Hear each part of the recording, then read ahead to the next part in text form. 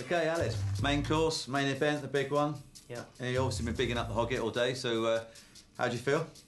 Yeah, happy. I think it's going to be summery, not too light, and it's kind of my style. There's a little bit of slow cooking and a little bit of fast cooking. Well, well.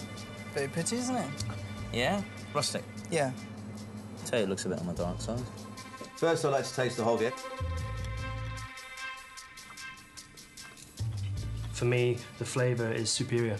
It's what I believed in. It's tender to eat, and it's also, you know, it's got the flavour of mutton but the tenderness of lamb.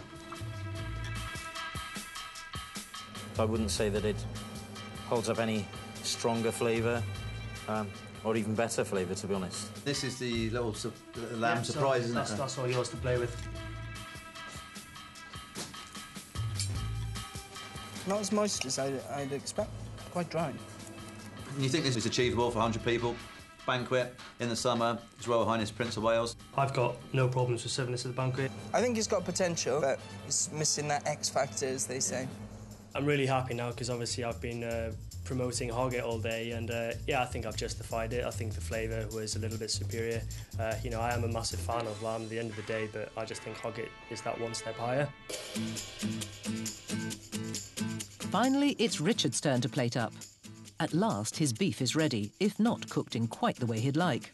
But at least one element of his dish has gone to plan, the shallot crisps. Finally got a crisp that has come out of the oven. I've done something right in the oven this week. A crisp, that's crisp. Yeah, exactly. He's just got to pan-fry his terrine and his globe artichokes before sealing the water bath beef. He begins with a shallot puree, then adds the leek and potato terrine. He places fried baby leeks and tops with the beef and cubed artichokes. Then finishes with the shallot crisps and a red wine jus. Well done, Richard. Yeah. Happy? Yeah. Got there in the end? Yeah, definitely. And I have to take my hat off to these guys for changing places and letting me get out, you know, really what I wanted to do. So we should taste it? Yep, let's do it. OK. A few changes today, Richard. Tell me about the beef. What happened there? I really wanted to stick with the oven, but you know, I just couldn't get it working basically. And you know, I think we've achieved a very very similar result. So James, first impression? Yeah, very elegant. I think the boy's pulled it out of the bag, isn't he? Yeah, I think so.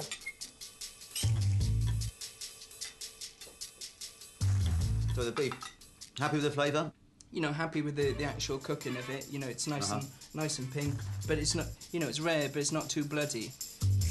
Well aged, you can taste it. For me, I tend to go for ribeye, just because I prefer the flavours of ribeye. I think the terrine's, you know, got good flavour. I'd say the terrine maybe lacks a little bit of flavour. A successful onion crisp? Yeah, exactly. Fair play. It just adds that extra dimension of crispness. It's really nice for him to actually pull off a crisp today. He's obviously had a lot of problems again with the oven. Well, they're crisp, aren't they? Yeah. It is exactly what it says on the tin. That's going to be a tough one to beat. Yeah, I totally agree with you. Executed well, presentation is beautiful. I think this dish is one to watch. I think it's a very visual dish, and you know, it's quite elegant. And achievable. And I'd be pleased to serve that at the banquet. I'd be quite proud. Today's been a really tough day. Didn't really know how I was going to come back from that, and I can only get judged on what I presented, and you know, I'm quite happy with what I eventually served.